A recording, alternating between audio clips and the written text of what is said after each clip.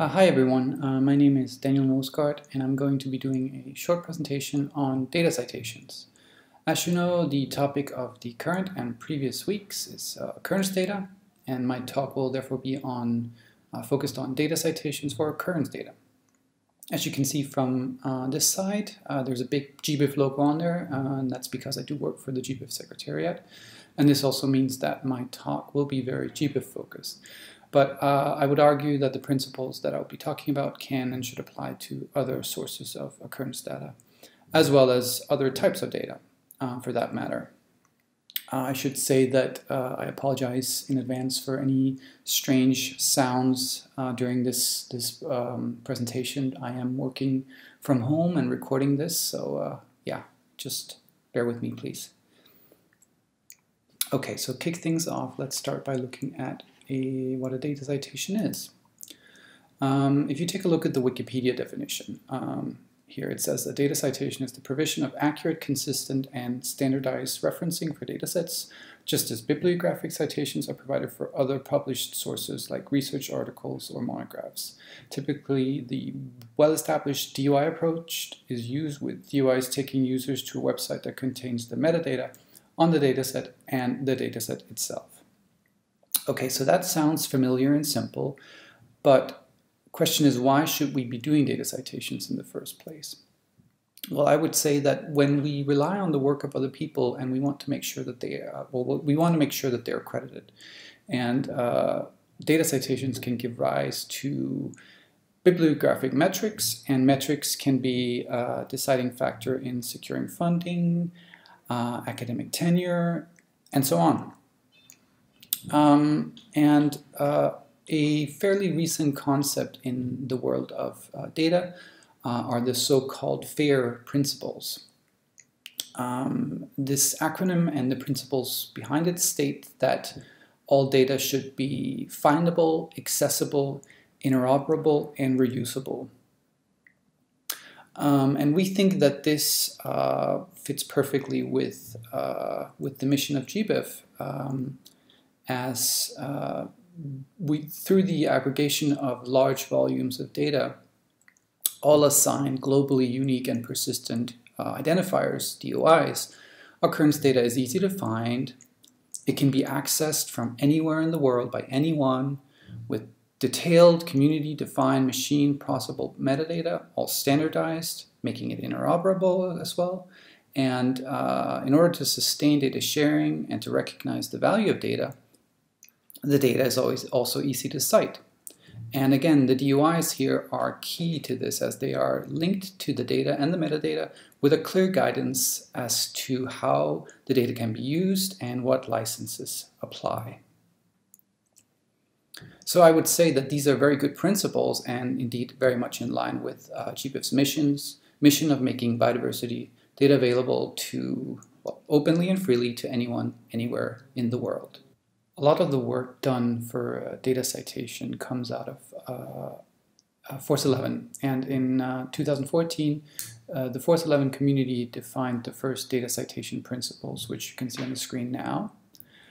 These principles state that data should be considered legitimate citable products of research, and basically with the same importance as other research outputs, such as journal publications. And just like bibliographic citations, data citations should facilitate giving credit, and they should be used whenever and wherever a claim relies upon data. Data citations should include persistent identifiers, and these identifiers should be unique, for instance, DOIs. Data citation should facilitate access to the data and also the metadata, not only for humans, but also for machines. Okay, so now let's take a look at occurrence data at GBIF. So as a researcher interested in doing ecological niche modeling, you need occurrence data. And GBIF is a pretty good, or at least very large, provider of such. I guess I should rephrase that, because GBIF itself doesn't provide or publish any data, but merely allows other institutions to publish through GBIF.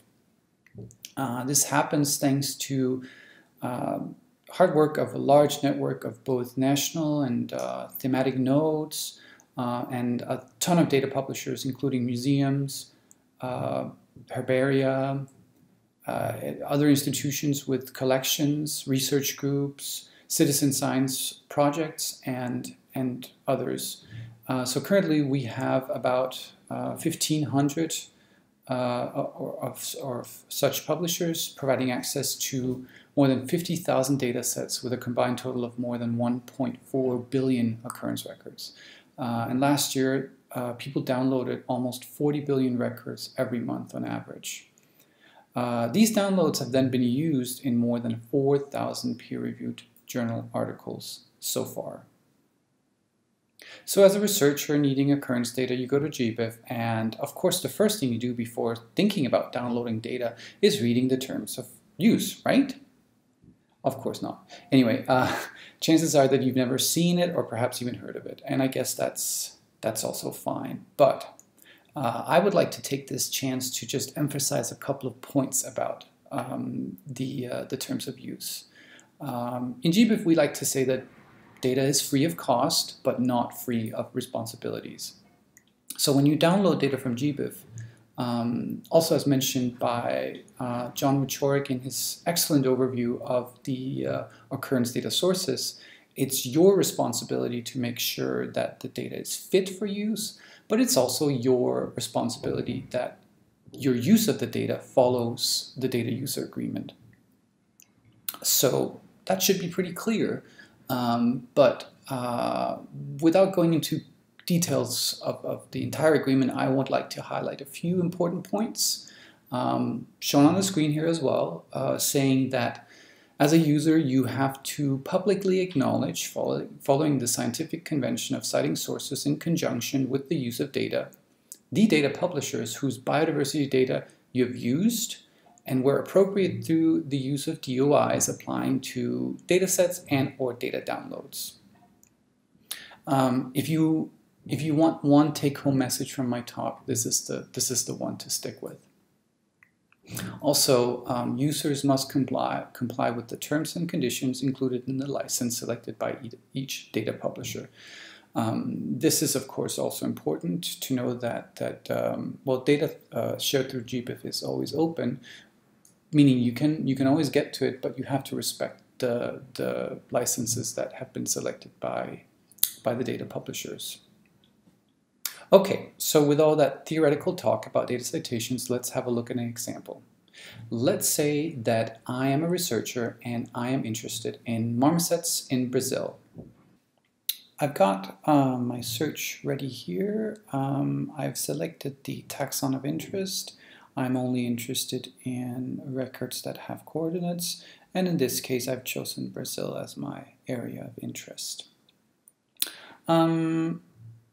And this looks fine on the map. Got sort of clearly defined boundaries here. I can take a look at the gallery just to see that we've got the right type of animal, and looks right to me. So when I'm happy with the search I've got, I of course can go then to hit the download button. And already here's an important thing for you to notice. We are here showing the license of the data. And this is showing the most restrictive license of all the records you're about to download. And this, of course, means that you, as a user, has to respect this license, and in this case being CC by NC, meaning that you have to, first of all, make sure that it's only used for non-commercial purposes, and that you provide provide attribution to the provider of the data. So we're going to go ahead and click the Darwin Core Archive to download this data. Oh, and look at this now here. Here's a reminder for you, just again, telling you that yes, data is free of cost, but not free of responsibilities. You're getting data from GBIF, it's free and open, but by downloading, you are agreeing to the user agreement, which means that if you're going to use the data, you have to remember to cite it. So this is just another reminder for you to do this because it's important. So we understand this now, so we're going to click understood, and this kicks up the download.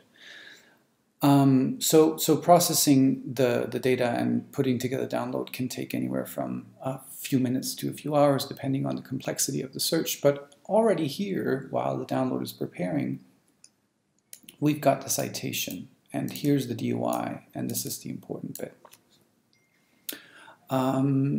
So you should grab that, hang on to it, save it to your reference manager or whatever you like to do to keep track of your sources and references. It will also be emailed to you, but should you lose it, you can always access records of all previous downloads by going to your gbif.org account. If you click here, I'm just going to go to my account here, and you can see here that under downloads, it's got all previous downloads that I've ever done, and I can, go back to any one of them. And here I've got a download from February, and here's the DOI that I need. So that's really how simple it is. Do your download, check, clean your data, do your analysis, modeling, whatever, cite the data, publish the results. Wash, rinse, repeat. So you'll notice that in the citation we are suggesting you use here, it doesn't really say anything about the publishers. It just says gbif.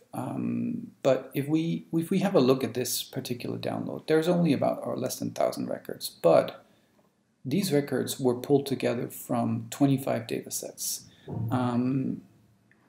And this is very often the case, and downloads of data from gbif are usually based on specific taxonomic or geographical filters, and thereby they are often derived from hundreds and if not thousands of data sets from different publishers.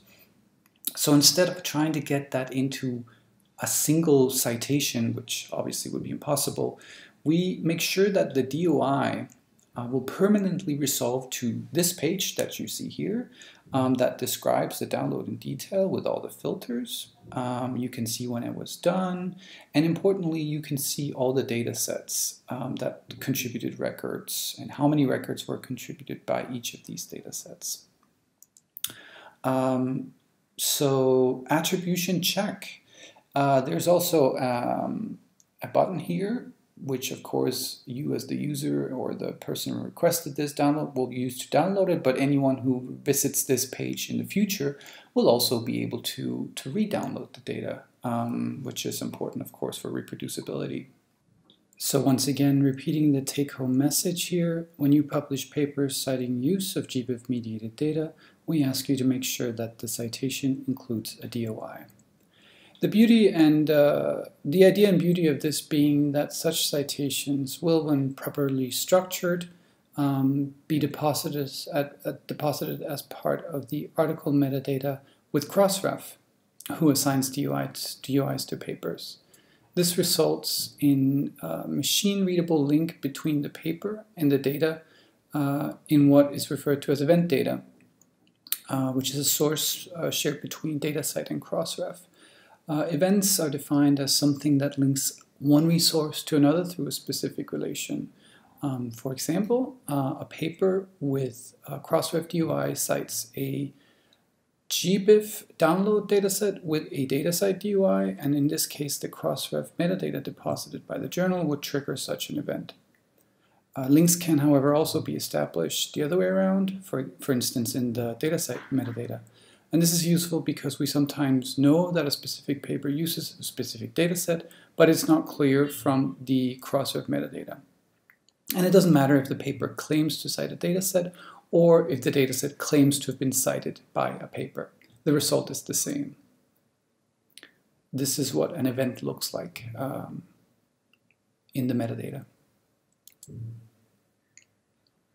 So we can consume these links to report usage of not only a specific download, but also to the underlying data sets that contributed to this download and the data publishers that made the data available through gbif. This is not only important, an important incentive for publishers, but also critical for helping to ensure funding for organizations in the GBIF network. So if you want more high quality occurrence data, you should make sure to cite it properly so that the publishing or institution can be credited and make sure that they receive additional funding.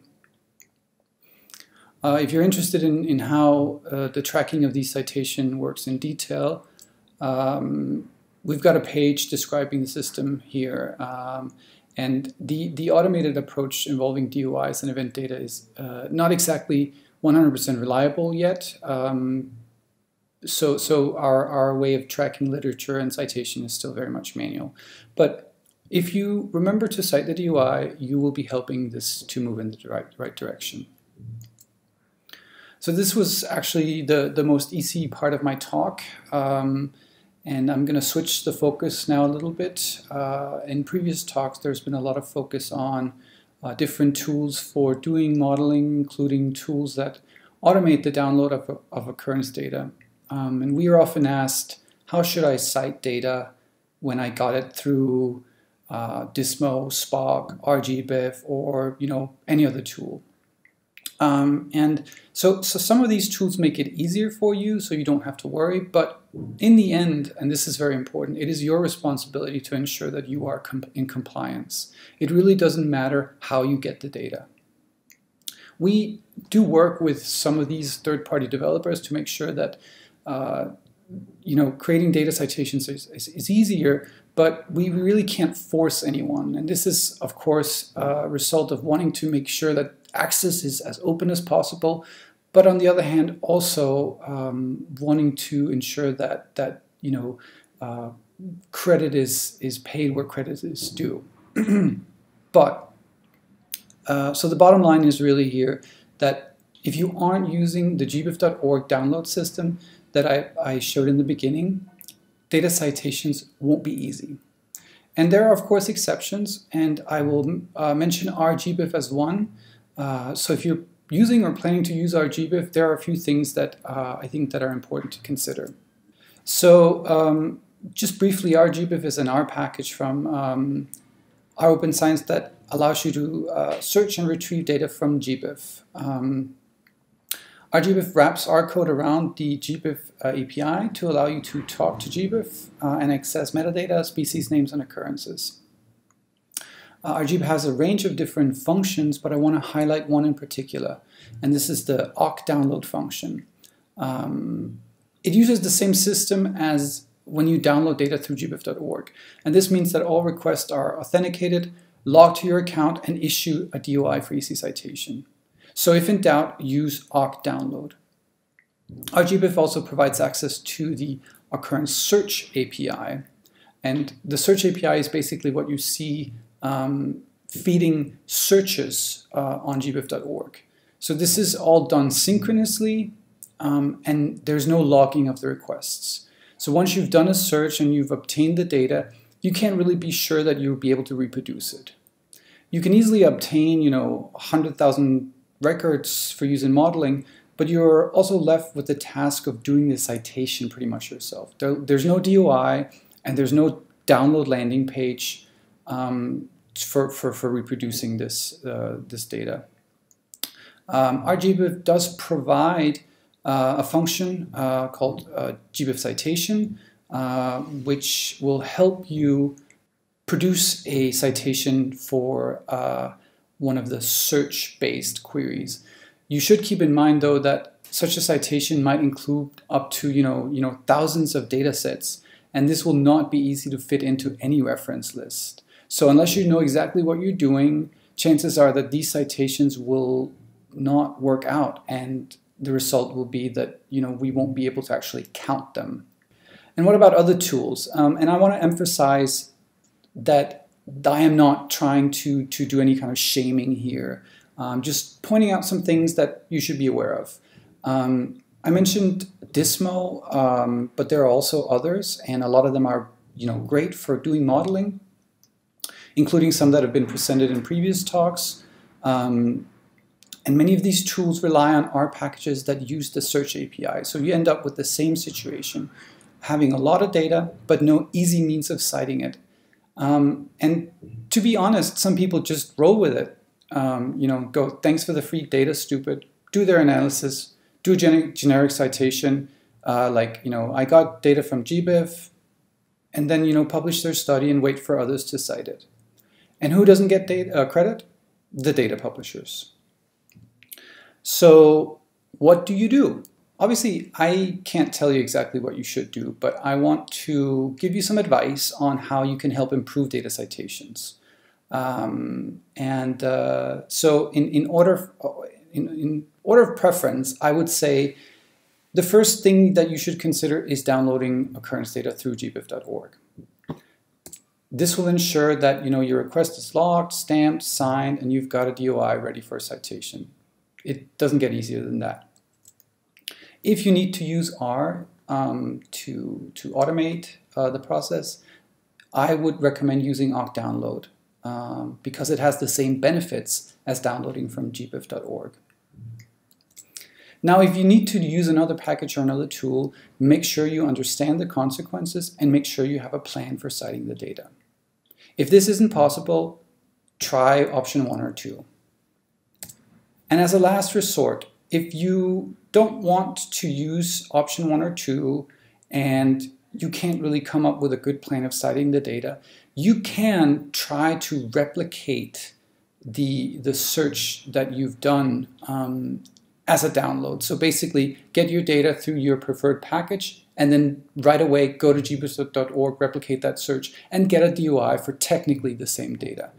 It's not perfect, but it'll do the trick. And while we're at it, just a few words of advice on getting, using, and citing our occurrence data from GBIF. First of all, make your searches as specific as possible. Don't download all birds if you're only interested in a single or few taxa. Don't download global data if you're only interested in a specific country or region. Try to use as many filters as possible to narrow down your search before downloading. This means that there will be less cleaning to do afterwards, and there will be less diluting, if you will, of the data cited.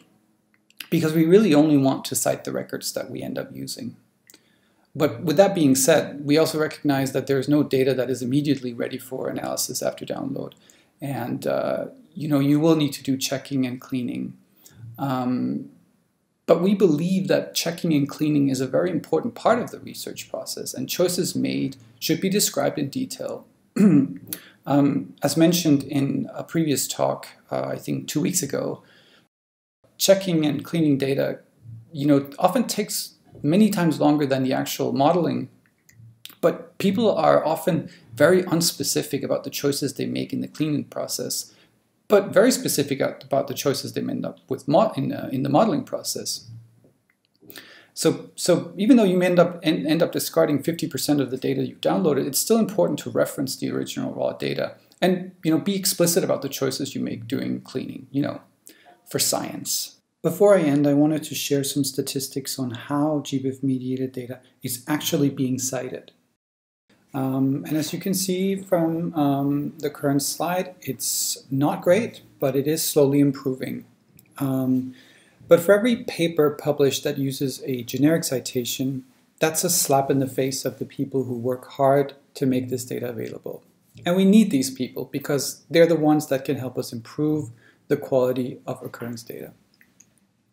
As John also mentioned in his talk from 2 weeks ago, we might have 1.4 billion occurrences available for download, but far from all are of high enough quality to use in modeling. So how can we get this number up? For the species for which we have good records, in 50% we only have less than 20 occurrences. What can we do? So if you ask me, one thing you can do is pretty easy. When you use GBIF-mediated data, cite the DOI. To ensure that you give credit to the data publishers that can help them get funding for more digitization and data publication. That's it for me.